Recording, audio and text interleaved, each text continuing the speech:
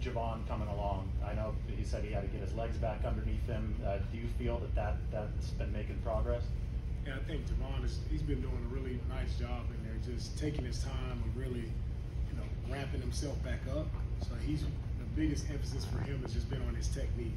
And I feel like he's done a really nice job these past couple of days of going in and playing with low pads, using his hands inside and making plays in the backfield. So he's doing really good of being focused on the small details of his job, which will allow him to be a very dominant player inside for us. He was pretty pumped up after one there. Was that a run stop, I think, that he was excited about? Yeah, for sure. He was a run stop in the backfield. He had, again, an excellent technique, which allows him to make plays. And that's the biggest thing for him now that he's feeling much better.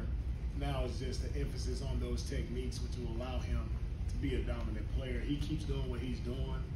He's in a really good space. He's bringing energy to our group. He's physical. He's looking good out there, in good shape, getting his legs back under him. And I'm excited to see him just continue to progress, and looking forward to him having a big year for us, because it's going to be really vital, for us to have really dominant players inside. That's what helps our defense perform the way we perform, is those inside players. So having Javon and having Eric inside will be huge for us. You mentioned technique with him a lot. I would say is the pad level and him being, in the past anyway, him being too high, is that the biggest coaching point? Yeah, I think that's one of the main points at any position, but especially inside interior D line. If you play too high, right, you're going to get drove out of there, and they're going to reset the line of scrimmage from the offensive perspective. So we want guys attacking, knocking back, and resetting the line of scrimmage, so we can force guys get TFL. So if our interior guys are doing that, if they're playing low, they can do that. You play too high, you don't have any power. You can't play with the power that you need if you're playing with high, and that's any position on the football field. Was there a teammate you had in front of you that was particularly good? Maybe you would say, hey, look at this guy, what he used to do to Javon?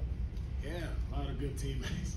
Fletcher Cox, J.J. Watt, those are two good ones that played in front of me. And they're really great player, talented guys, but those guys, just like J.K., all those guys, they put in the work, on their technique, and they're also just some things you can't coach. It's just, God-given ability for a lot of those guys, and J.K. definitely has it. Kerry Hyder's been out there with the ones a lot. Does he look like he did before when he was here? Yeah, Kerry does. It's so great to have Kerry. It's first and foremost the guy that he is, the man that he is off the field. All right, he's an unbelievable person, unbelievable teammate and leader. And Kerry's a very, very smart player. Right, so he makes plays that you think he wouldn't make. He makes those plays just because he's very smart out there. And the ability of what Kerry has is he can play in, he can play tackle, like he can move up and down the defensive line at any position. And he's smart enough to where he won't bust. And he's a guy who never makes mistakes inside, no matter where you put him. Yeah, he's always on it, and he's always leading that group and bringing guys along with him. Like a true veteran leader, like Kerry Hyder is the epitome of that. And we're excited to have him back. He left us in 20 years, excited to have him back just for his leadership. Can you shed some light on your second-year defensive players and maybe who stands out among that group? Second-year players, I think the one guy right now that stands out to me is Huff. I think Huff has been doing an excellent job. Back in OTAs when we started, even up until now, he's been doing a good job of just communicating much better. Right? Being a safety position, we asked a lot of those guys to communicate and to run the show, making calls and making checks on the back end and making sure everybody is on the same page. So I think he's taken a step there with the communication of running the show, and still has a way to go. He's still getting better, but I'm happy with the progress that he's made from the spring up until now. With Diamador and Ambry, are they where you want them to be right now? I think with Demo and Ambry, with those guys, they're still learning, right? They're still learning. They're still growing, right? They have a lot to improve with their technique, right? They have to continue to show us that, they have to show their teammates that they are headed in the right direction. They are improving, right? And they are headed, they are doing good things, but they still have improvement, still need to keep bringing it. You're going into your second year as defensive coordinator. If you can go back a year ago, did you give any thought about coaching from the booth? And then how much more, I guess, seasoned are you with the role being on the field as a DC complex? Yeah, I think for me, naturally, just calling it as a player for 10 years, I've always been on the field, so I never thought about going up in the booth, and I'm just more comfortable being down on the field, being there to talk to the guys, just face to face if something that happens.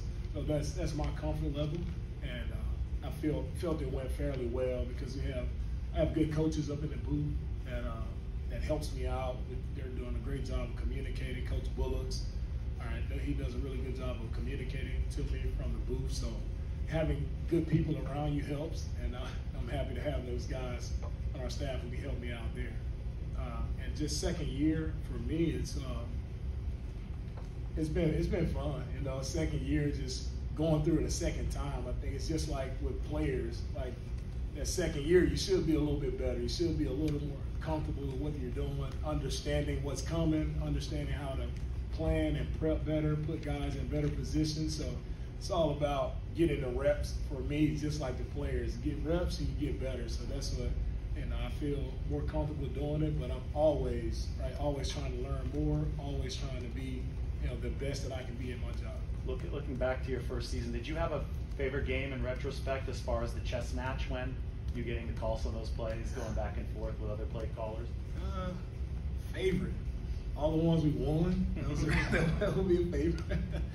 No, I think the favorite game, my favorite games were when it matters most. I think it's the playoff games. Those are the ones, versus Dallas, Green Bay, and even the Rams. Unfortunately, we didn't close it out like we wanted to, but those are my favorite games. Just being in those moments with the guys that we have. Those were just special moments that a lot of people dream of. A lot of people never even make it to the playoffs. So it was a fun moment to be in the playoffs and to be, have a successful group throughout the playoffs. So all of those will be, moments I always remember. I saw you chatting with Debo Samuel during practice a little bit. Does he come to you and talk to you about defensive schemes at all, or just personal chatting? Just personal chatting. I think Debo is a guy who he can talk to anyone. Right? He's a very personable guy. He's fun to be around. He brings great energy to our team, and I just love just talking to him. And it's not always ball. Most of the time I'm talking to guys, it's about life just off the field. That's the things that matter most to me, like what's going on with guys off the field. How are the families, kids, how are all those things going?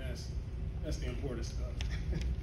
Can you explain what it means to you to have a defensive line with a lot of depth that are all capable of getting in the game? Because like when DeForest Buckner first got here, as a rookie, I think he played like 99% of the snaps. How much does it mean to you to not have to do that? I think D-line depth is huge, right? Because for me, that's the group that drives everything we do defensively. So we need as much depth as possible, and those are some of the guys who unfortunately go through a lot of nicks and bumps along the way throughout camp. So you want to have enough depth there to keep guys rolling, and you want to keep those guys fresh. That's the biggest thing. If you can rush the passer in waves, not just one guy or two guys, but if we can rush the passer in waves where guys are always fresh coming in, it gives us a competitive advantage. So having depth there is huge for our success. Take what went with probably when 3 linebackers get interceptions in a practice, and what's reflective of that in terms of how they're playing? I think with the linebackers, it's reflective of Coach Johnny Holland and Coach Nick Sorensen, and just working with those guys daily. Just continue to work the ball drills, work keys, where their eyes, like being in the proper position. It's a credit to the coach and a credit to the players for putting in the work and going up and making plays. Everyone gets excited when we execute and we make plays. So today, guys had a really good practice. I felt the energy there because guys executed, and that does spark energy for everyone, the entire team. Take 2 more. It seems like you guys have more capable NFL quality edge rushers that we can keep on the roster. Is that accurate? And when you're trying to figure out who's going to stick, does some level of versatility help guys, like maybe a hider who can do both?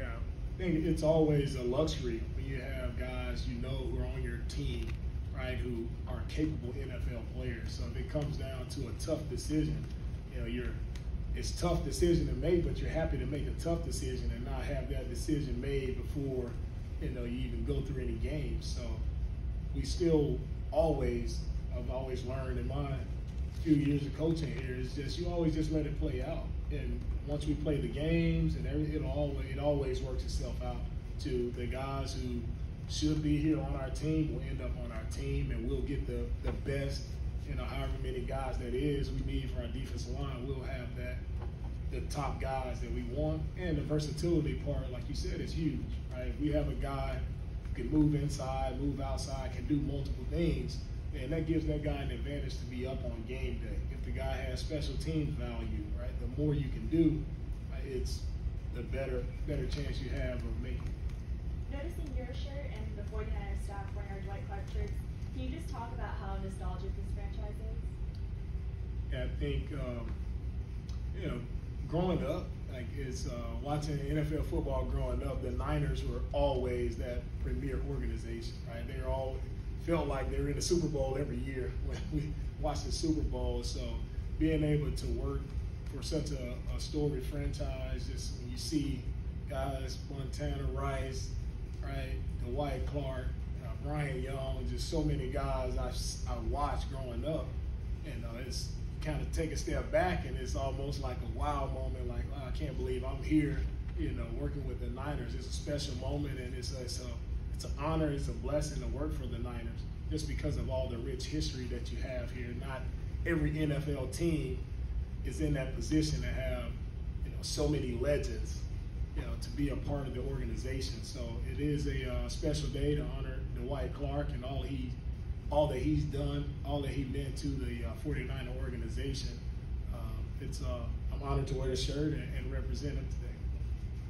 All right, appreciate it, guys. Thank you, guys.